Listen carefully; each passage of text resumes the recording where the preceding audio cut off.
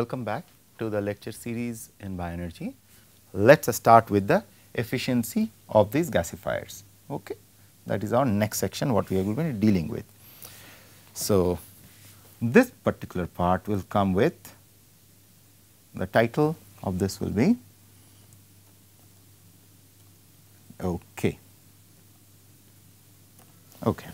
operation and performance of fixed bed gasifiers.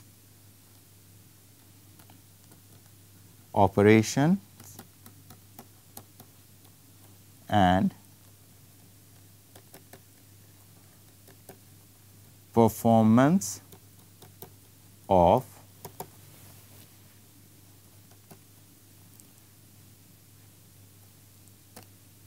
fixed bed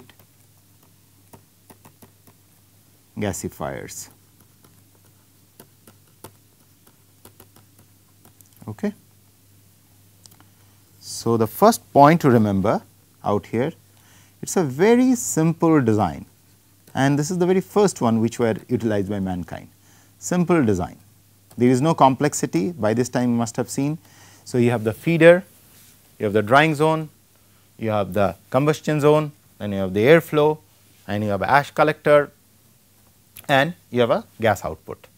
So, you have devolatilization zone, you have reduction zone, you have a combustion zone, you have a feeder.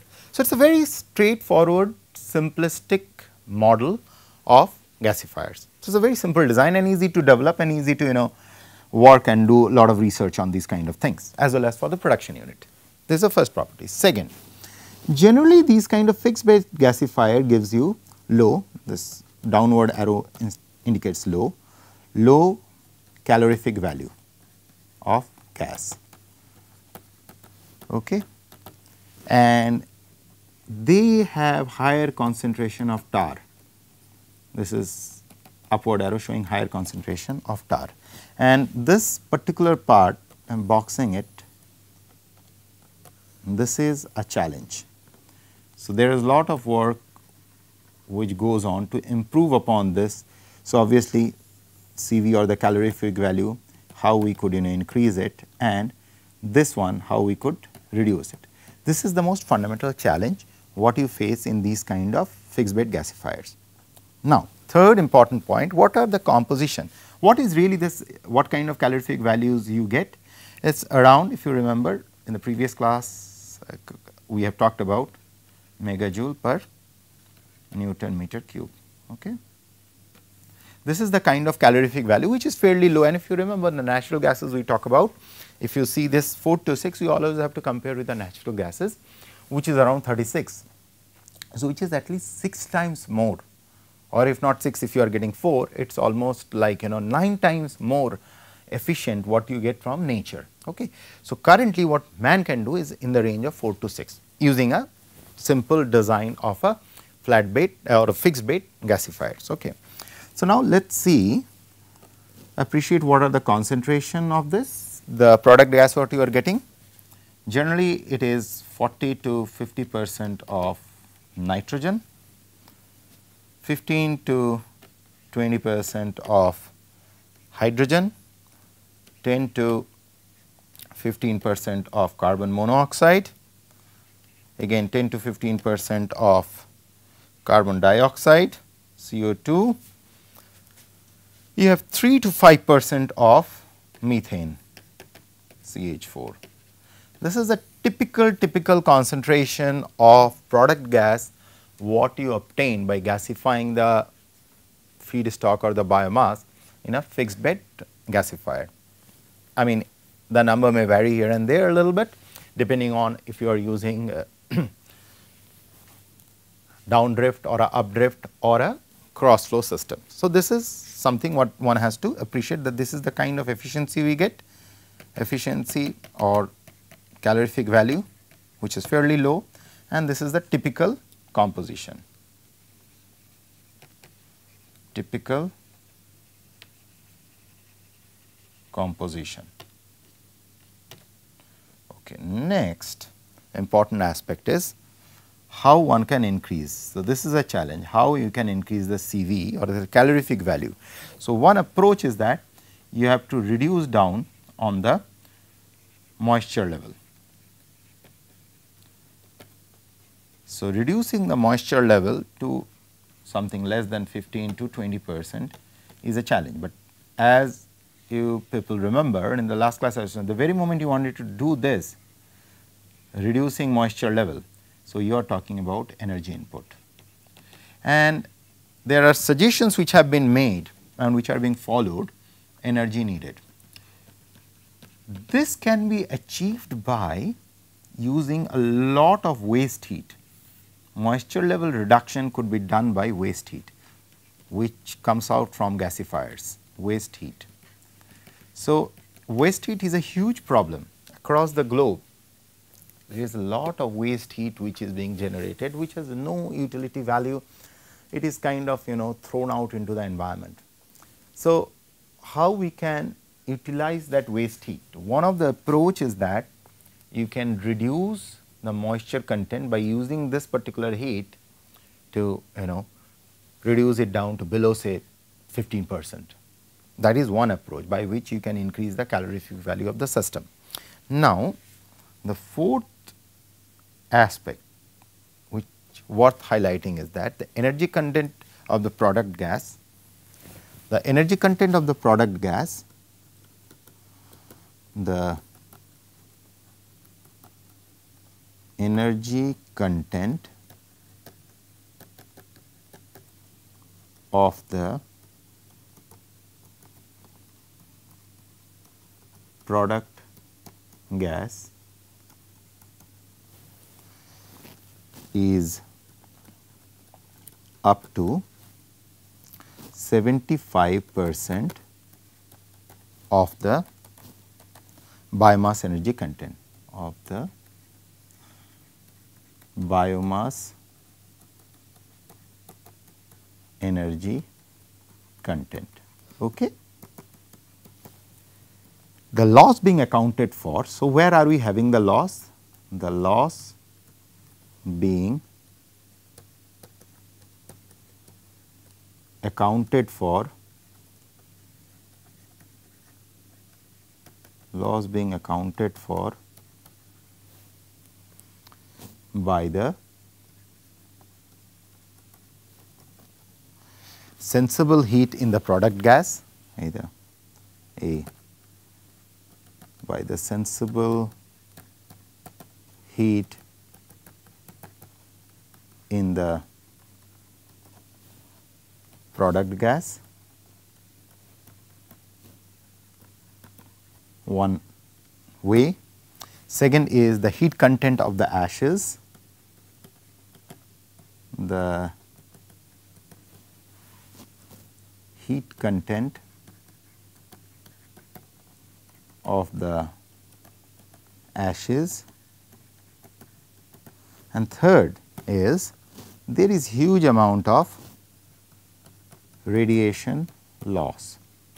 So, while discussing this, if you go through these 3 points, one thing which will definitely strike, we need strategies to utilize the waste heat. There is a lot of radiation loss in most of the engines what we are using. There is a huge amount of loss, sensible heat loss. There is a lot of heat which is being absorbed by the ashes which is getting lost. And if we have some way we could utilize it, transform that heat energy using some form of thermoelectric materials where you can use the heat to generate electricity, it could be a very big asset. In a small capsule which I will be covering at the end, I will show you one of the technologies what we have developed where you can use natural fibers which will absorb the waste heat and convert it into electricity. So, this area not only one has to think how we can increase the efficiency of the system, how we can really do a better level of methane and everything. One has to keep in mind these are very robust system which generates tremendous amount of heat energy. If some way or other we can translate some of those heat energy, one can make tremendous difference, and that we will be highlighting in the later half. Just remember this part, like we are not done with it. We will come to this where we will be talking about how to waste heat management. A small capsule I will be adding. Okay. waste heat to electricity. This will be coming at the fag end. Okay. So, now after this, the next point which is worth highlighting here is that in addition to the initial release of volatiles, a solid char residue is produced termed as charcoal. If produced from this, char can be reacted further to have additional. What does this mean? So, during these process you are developing lot of charred products, and those charred products mostly go as a loss or as a waste. But there are technologies by virtue of which we can do further processing of the char to develop some really high efficiency good quality gas. So, this is what we are highlighting here. So, coming back, in addition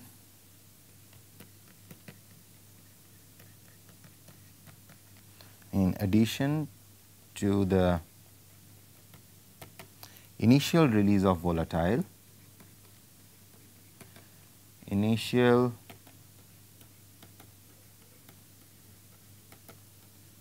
release of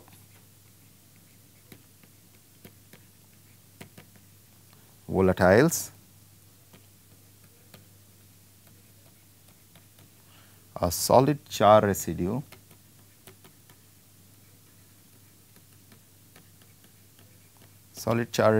is produced. Okay, which is also termed as charcoal.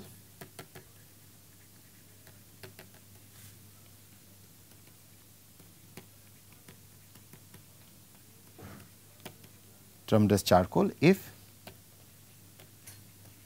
produced from wood or coal. Interestingly, this char, what you are obtaining is these charcoal or this char, the solid char, this solid char what we are talking about, this solid char can be reacted further. Okay. Can be reacted further to produce additional gases. So, this is another aspect which is worth considering, that could we consider these kind of charred materials further processing by virtue of which we can generate gas and store it. Now, we will come to the last point about this fixed bed reactors or flat bed reactors. How we can increase the efficiency of the system. Back in 1995, almost 20 years now, a little more than 20 years, ideas have been proposed that if we do this whole process in two different stages, we can increase the efficiency. So, let us highlight what does that mean, what it means in two stage of combustion. Okay. So, this is what has been proposed. Okay. So, further improvement. So, for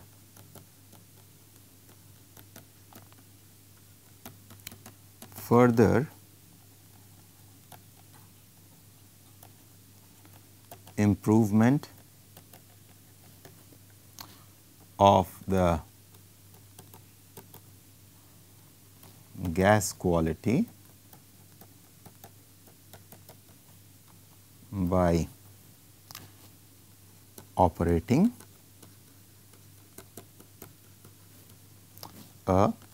this is the take home message, two-stage, two-reactor process. Two-stage, two-reactor process. So, what we meant by two-stage, two-reactor process. Okay. So, this design which has been proposed is slightly more cumbersome, but it produces much higher quality of gas. So, let us divide it into parts. So, Okay. So, these are the two stages we will be talking about, stage 1 and stage 2, okay, S1, S2. So, the first thing what is being recommended here is what you do is pyrolysis of the biomass takes place in the first stage. So, pyrolysis of the biomass taking place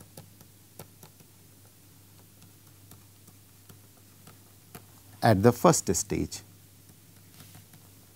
at the first stage, okay, using external heating,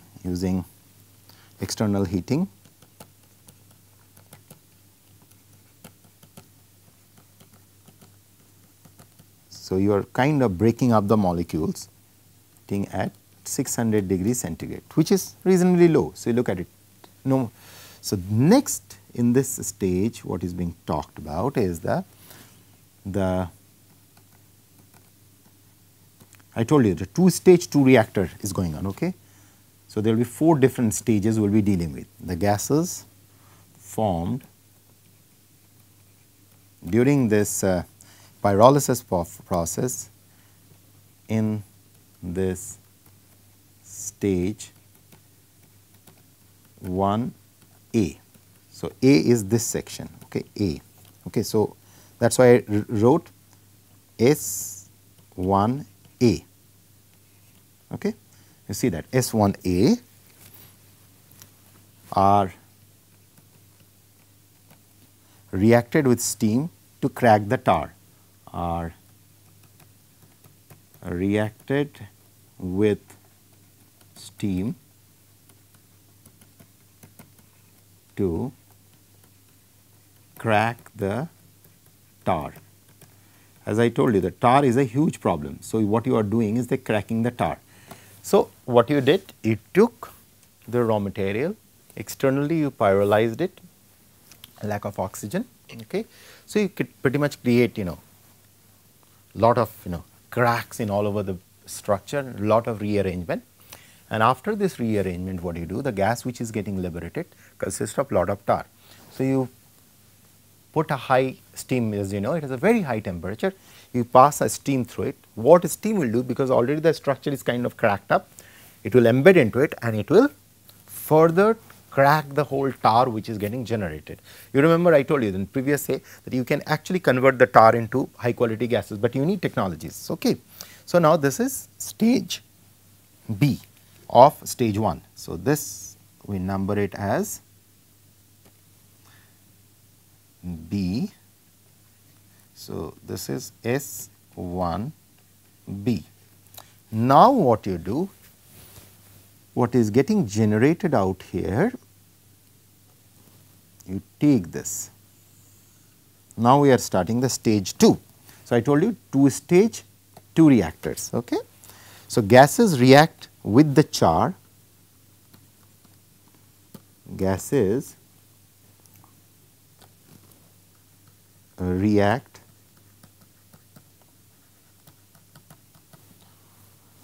with the char from the first stage or S1 to produce the final product gas, to produce the final product gas.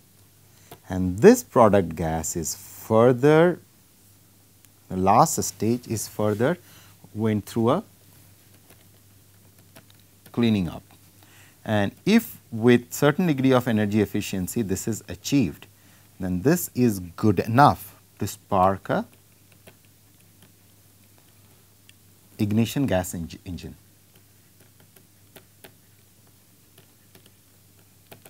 So, if you look at in light of the chemistry what you are doing. You are essentially, if you remember those 4 reactions what I taught you in the beginning, if you understand the chemistry, what the researcher are suggesting is that you do those reactions at separate level. So, instead of processing the whole thing in one combustion unit, you split it up. You first of all do the pyrolysis, pick up the gas into it, that gas reacted with the steam, further break up the tar, then use that gas which is formed with broken up tar, you produce the next level of gas. So, in that whole process, and at the end you clean it up. So, this is one of the strategies which has been suggested fairly late around 1995, 96, almost 20 years, and people are working towards it in order to increase the efficiency of these kind of reactors. So, having said this, let us once again go through where we started with the gasifier. That will kind of help us to revise the whole thing. Okay. So, we talked about the fixed bed gasifiers. As I told you, it is a very traditional process and functions at around 1000 to 1400 degrees centigrade, as you could see, and it is classified under updrift system, where the air is coming from bottom and going up. Let us again look at it. Okay, air is coming from bottom and going up. The next, and by the way, in the updrift, the gas which is coming out is at a much more lower temperature. It is almost the same temperature as the drying zone, 200 degrees centigrade, where it started likewise. Okay. So, if you mark it here asterisk, you mark it here, you kind of see the temperature, okay, around 200 degrees centigrade. Then we talked about the downdrift gasifiers. In the downdrift gasifier, so if I had to draw here, so what is happening with respect to T degree centigrade, it is started like this and move and comes back like this, right.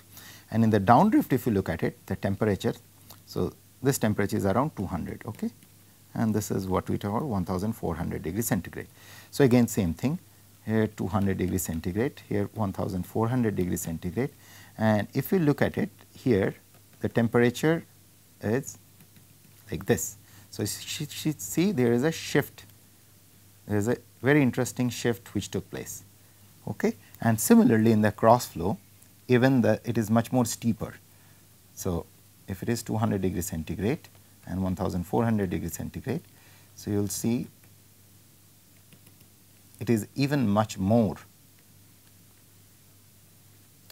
So, efficiency wise, in this case, in the updrift, you are getting a gas back at 200 degree, which is the most efficient one.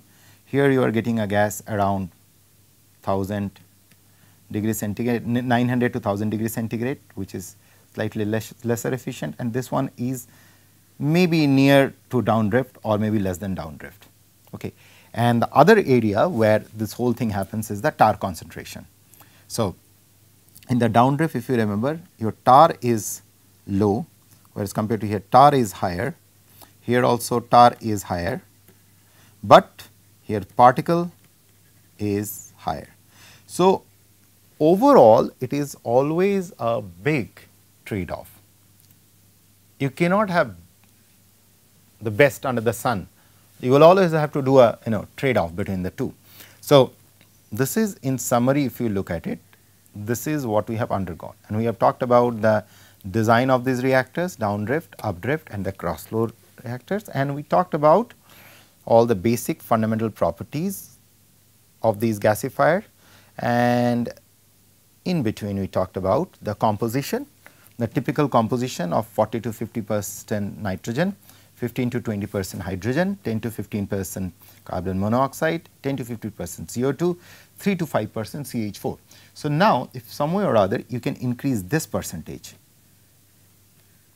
you are going to improve this number, which, as you remember, again just to highlight, for natural gas, if you are comparing with natural gas compared to naturally available gas from natural gas wells, which is which is around 36 megajoule per Newton meter cube, whereas man-made ones using a fixed bed reactor is around 4 to 6. So, the take home message is that there is no optimal design. When you will be in the field, you will be running industry of bioenergy production or gasification, there cannot be any uniform thumb rule. What you have to do? You have to understand these basics. Based on that, you have to see your feedstock, what you will be using, or the biomass, what you will be using for gasification, based on its basic fundamental properties. So, you guys remember when we talked about in the beginning of this section, the basic property is what has to be dealt with. The feedstock properties, the moisture content, ash content, volatile compound and particle size. Based on these things, the feedstock properties, and keeping in mind these critical things, what kind of treatment has to be given, one has to optimize. So, your feedstock treatment, which is the most fundamental basics of it, which we covered in the section C, and you have to remember always the basics. So, again this is that comparison. So, we are at this point out here 4 to 6 megajoule per Newton meter cube, okay? And always remember these 4 reactions. This is very, very critical. These 4 reactions should be your guiding principle. This one, this one, this one and this one. Water gas shift reaction, methane production, partial combustion to form CO between carbon and half oxygen or lack of oxygen, or a complete combustion by C plus O2. These 4 reactions should be always in your tips whenever you are doing these kind of science. If you know these and you know the nature of the biomass or the feedstock, and if you cleverly or wisely design the pre-treatment strategies and you have a fair knowledge about the gasifier designs, one can really harvest a lot of energy from these kind of biomaterials. Okay. So, with this section, now we will, after this we will move into the fluidized bed reactor. So, I will close in here. Please go through it, keep the chemistry in mind, keep the properties of the biomass in mind, and then things will be very clear to you. Okay. Thank you.